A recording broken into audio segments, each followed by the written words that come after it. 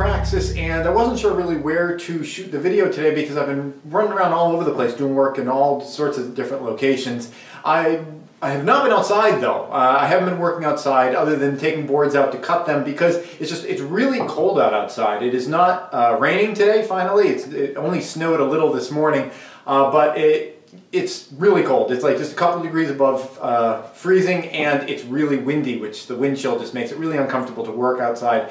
I could work out there. I have foam panels to do over on the western greenhouse back, but working with the foam panels while it's windy is just really difficult, and it's slower. I'd like take out a panel and have to hold it down with something, have a cinder block to hold it down so it doesn't blow away and everything. It would just make the whole process take a lot longer, and why do that when in a couple of days the case here is that it's going to warm up and I'll be able to work out there and it won't be crazy windy and everything, and I'll get that work done then. So I've been inside today. I have been going outside to use a saw to cut things, though we lost power about midway through the day, so I wasn't able to continue using the miter saw, but I've got a battery powered circular saw I've been using, and I've just been doing wall boards. When I started this morning, I think it was open from here up, and there are walls all over the house that a diminishing number that need boards cut for them. I've got a little list outside of the different ones that I need. One's like 38 1/4. I forget what these are, but there's another one on the other side that's 112 inches. There's a 79-inch one.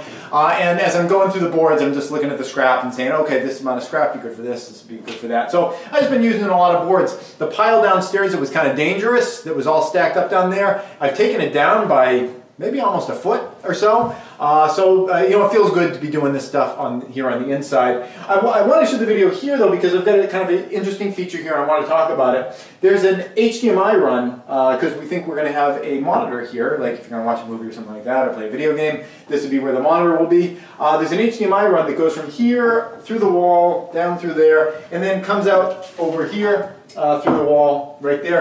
If you ever do something like that, I think it's a good idea to make a little nook here because you can mount a monitor on the front of there. There's also power here, and there's a speaker cable in case we ever had a stereo and there's like a center speaker. We could hook it up that way. Now all the connections are all over here, and they all just go to this little cubby here. There's an electrical outlet down here, and I could have plug things in down there, but if you can run them to the wall and then just have the monitor right there and you don't have wires draping, why not do that? So that's what we did.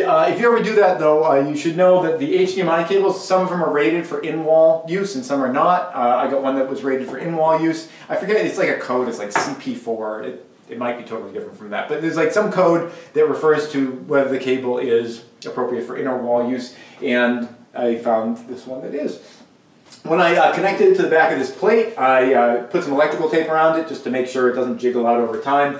The plate that I got here, I chose that instead of just having it come out of the wall like it's doing over here. I used a plate because as you plug and unplug things, it kind of wears them out over time, and I don't want the cable that's going through the wall to wear out over time. I want that one to last forever. So that goes to this little plate here, and then this one will be the cable you unplug, and if that one ever wears out, you can remove that and then you can put a new one in. Over here, like I said, it just comes out of the wall there, but I'm going to be adding a little plate for that end as well. I just forgot to buy it when I was at hardware store. I bought one and kind of forgot you need two. So that's it. I think it's kind of a cool idea so you don't have wires stretching across everywhere, and I think it was worth the time to put in, especially because my dad did most of the work.